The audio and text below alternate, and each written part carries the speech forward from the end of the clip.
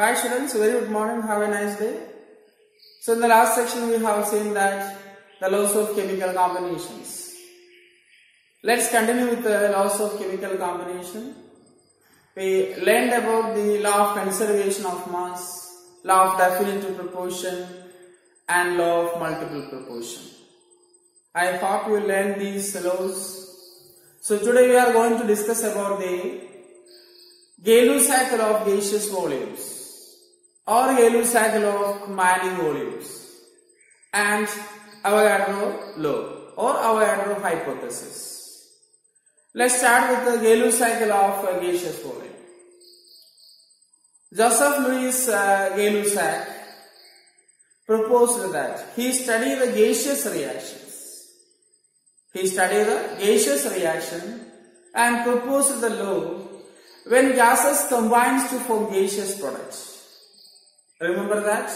When gases combines to form gaseous products. A simple ratio is exists between volumes of reactants and products. Once again, when gases combines to form gaseous products, a simple whole number ratio exists or simple ratio exists between volumes of reactants and the products at a constant temperature and pressure. Okay? Once again, when gases combines to form gaseous products, a simple ratio exists between volumes of reactants and products at a constant temperature and pressure. Let's discuss with some examples. Gay-Lussac law, the fourth law is Gay-Lussac's law of gaseous volumes. Gaseous volumes. Let's consider hydrogen. Hydrogen gas combines with chlorine gas. That gives 2 hydrochloric acid or 2 hydrogen chloride. 2 hydrogen chloride. So here the volume of hydrogen is 1. The molar volume of hydrogen is 1. And that of chlorine is 1. That of hydrogen chloride is 2. So volume ratio is volume ratio of reactants and products. Reactants and products. Reactants can be written as RCPS. Sorry. Product can be written as PDTS. PDTS. Okay.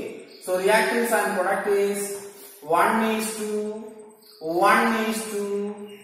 2. Or you can write the volume ratio of hydrogen, chlorine and HCl. Also you can write that. Or volume ratio of hydrogen, chlorine and HCl is equal to 1:2. A simple ratio. A simple whole number ratio. Okay. Another example. When nitrogen gas combines with the hydrogen, H2 gas. Nitrogen gas combines with the hydrogen gas gives ammonia 2NH3. Ammonia 2NH3 molecules. Ammonia is also gas at a room temperature. At a low temperature, ammonia is exists in the liquid stage. Okay. Then can you say the volume ratio of nitrogen, hydrogen and ammonia? The volume ratio is volume ratio of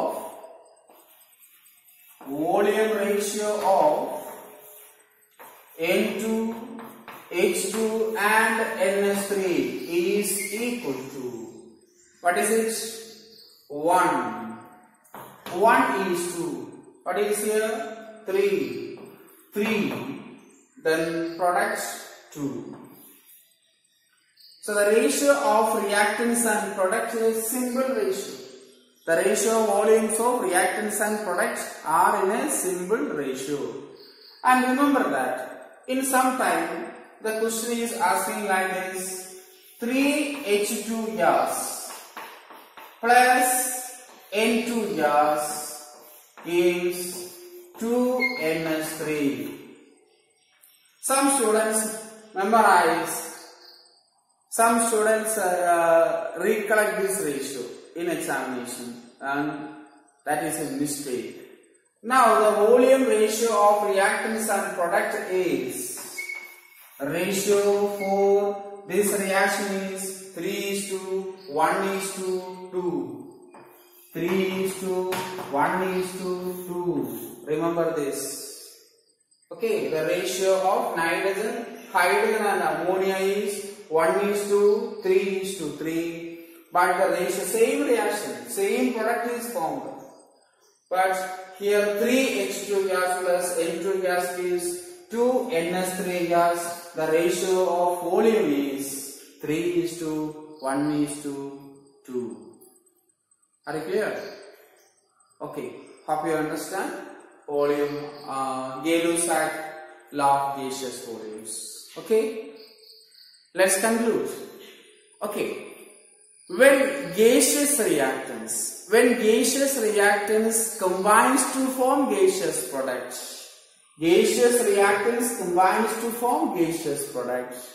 a simple ratio exists between volumes of reactants and the product at a constant temperature and pressure. That is Lussac law of gaseous volumes or Lussac law of combining volumes. Okay, then we move to the Avogadro or Avogadro hypothesis. Okay, the term molecule is coined by Avogadro. The term molecule is coined by Avogadro. Avogadro law states that equal volumes of all gases, okay, listen, equal volumes of all gases at the same temperature and pressure contains equal number of molecules. Once again, equal volumes of all gases at the same temperature and pressure. The temperature should be same, the pressure should be same for all gases. Equal temperature and equal pressure. Contains, the gas contains equal number of molecules. Okay? In some textbook it is given at the same temperature and pressure, equal volumes of gases contains equal number of molecules. As earlier the temperature and the pressure in between the statement. And now the temperature and pressure beginning of the statement. Both are correct, no problem. You don't worry about this. Okay.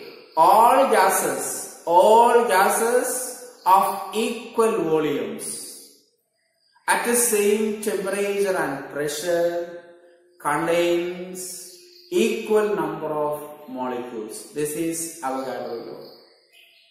In the textbook only the statement, but I explain a situation to understand the concept for you.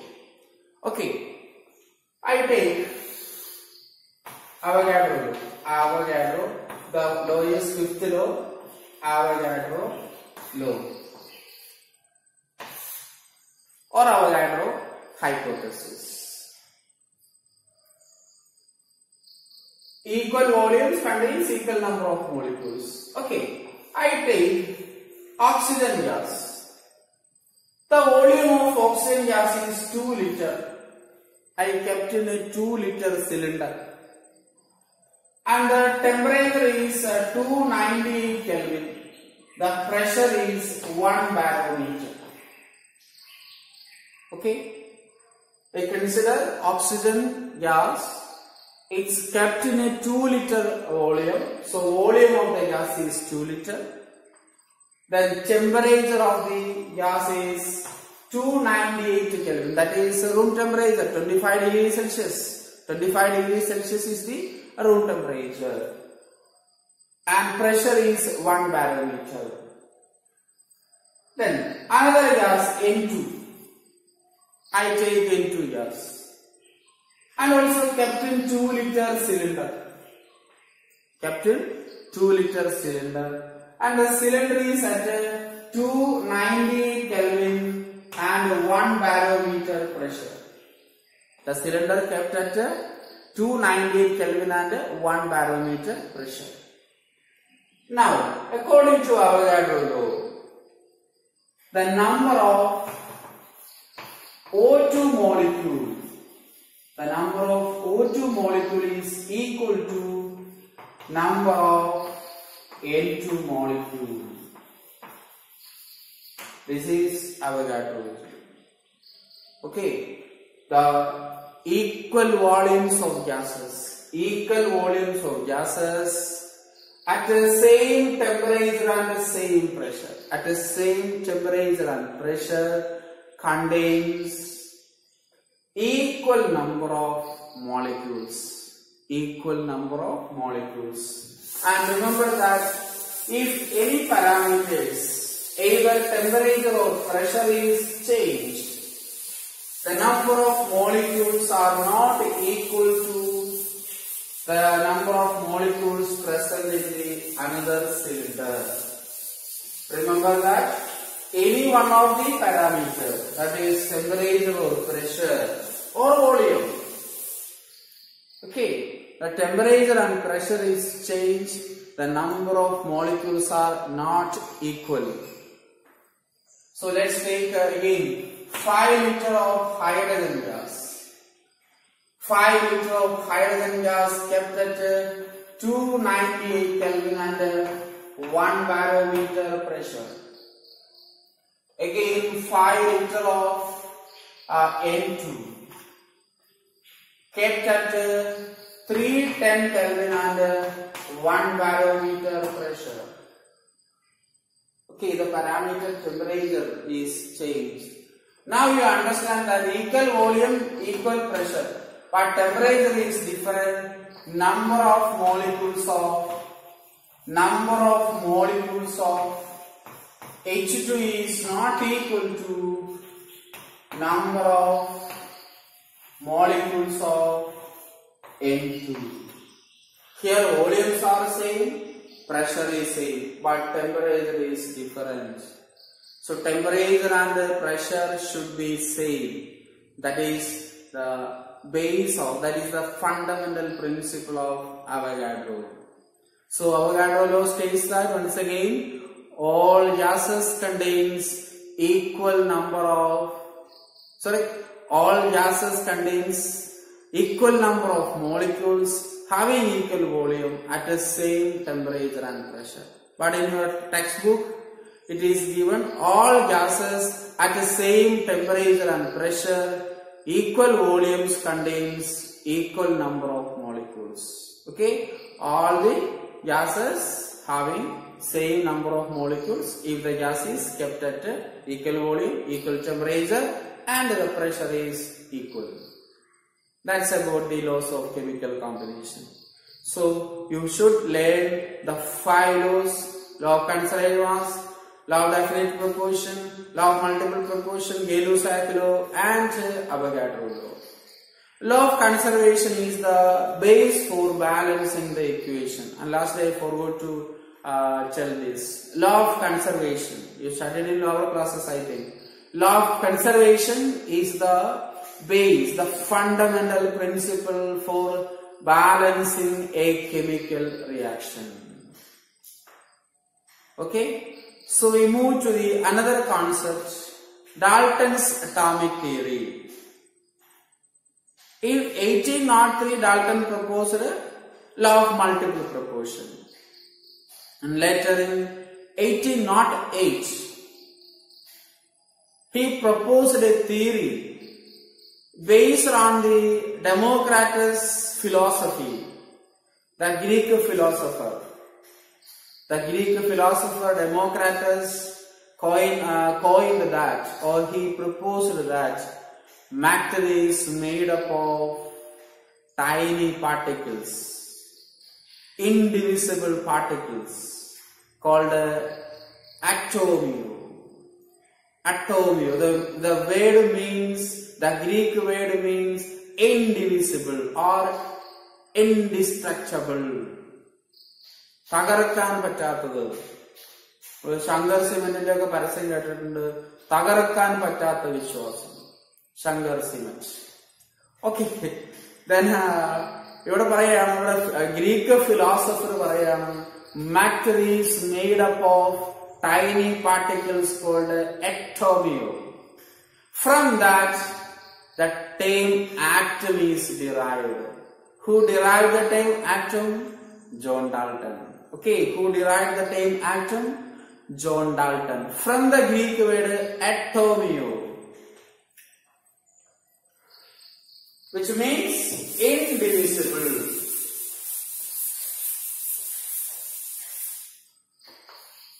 Atomio, the Greek word. The word is taken from the Greek. Then in 1808, John Dalton again considered these terms, and from the laws of chemical combination, he proposed some postulates, some important points about his theory.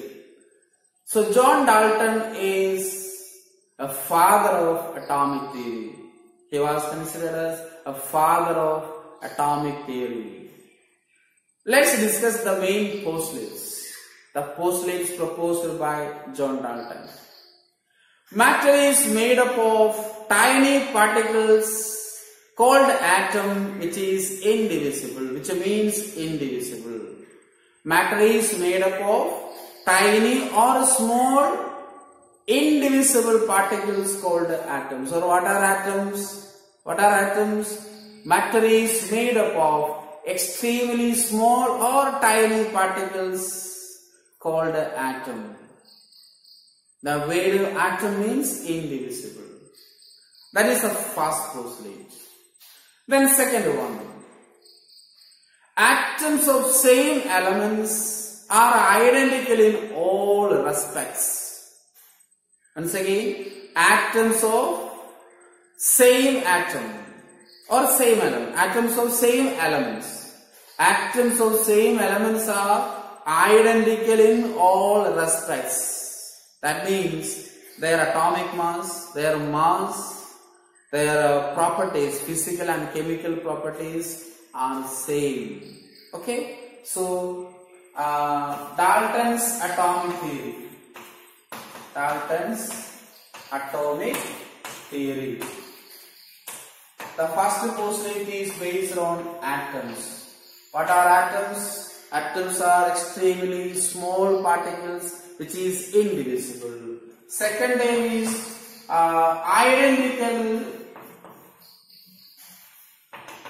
identical properties for same atom. Identical property for the same atom. Okay, they are identical in all respects. Their mass, their physical properties, all are identical. So what about the third point? Very simple. Atoms of different elements are different. Okay, atoms of different elements are different.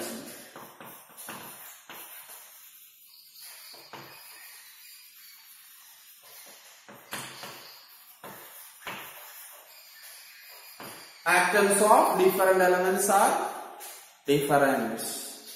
Okay, അതായത് ഒരേപോലെയുള്ള ആറ്റങ്ങൾ എപ്പോഴും ഒരേ സ്വഭാവം കാണിക്കും എന്നാണ് John Dalton പറഞ്ഞത്. Okay, മലയാളത്തിൽ പറയുന്നതുകൊണ്ട് കുഴപ്പമില്ലാന്ന് തോന്നുന്നു. ആറ്റംസ് എന്ന് പറയുന്നത് ഡിവൈഡ് ചെയ്യാൻ പറ്റാത്ത പാർട്ടിക്കിൾസ് ആണ്. ഒന്നാമത്തെ പോയിന്റ് അതാണ്, ആറ്റംസ് ആർ ഇൻഡിവിസിബിൾ. രണ്ടാമത്തെ പോയിന്റ് പറയാണ് ഒരേ ആറ്റങ്ങൾക്ക് ഒരേ സ്വഭാവമായിരിക്കും.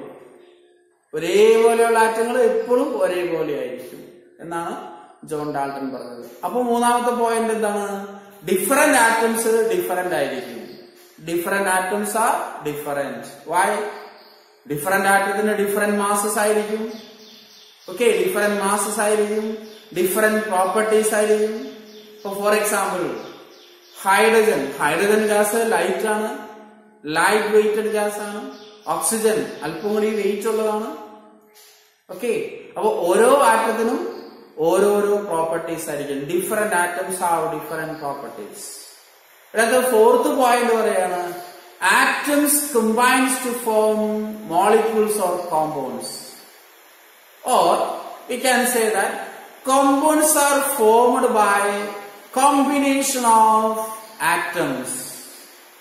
Compounds are formed by combination of atoms, and it should be a fixed ratio. It must be a fixed ratio. എന്താണ് മീനിങ്? ആറ്റംസ് കമ്പൈൻ ചെയ്തിട്ടാണ് കോമ്പൗണ്ടുകൾ ഫോം ചെയ്യുന്നത്. അങ്ങനെ ആറ്റംസ് കമ്പൈൻ ചെയ്യുമ്പോൾ ഒരു സിമ്പിൾ റേഷ്യോ അവിടെ എക്സിസ്റ്റ് ചെയ്യുന്നുണ്ടാവും. ധാരാളം പറഞ്ഞത് law of definitive proportion, law of multiple പ്രൊപ്പോർഷൻസിലെല്ലാം നമ്മൾ കണ്ടതാണ്. ആറ്റംസ് കമ്പൈൻ ചെയ്യുമ്പോൾ ഒരു മാസ് പ്രൊപ്പോർഷൻ ഉണ്ടായിരിക്കും. ഓക്കെ, ഫോർ എക്സാമ്പിൾ, അപ്പോ simple ratio, atoms combines to form compounds and they combined in A simple ratio. A simple ratio exists between atoms. For example, water H2O, a simple ratio 2 hydrogen and 1 oxygen. Mass ratio is 1:8. Mass ratio is 1:8. That is, we have seen that 2:16, 1:8. Okay, but the atoms ratio, two atoms of hydrogen and 1 atom of oxygen. Another one, carbon dioxide. The mass ratio is 3:8. Okay, last we have seen that. Last section.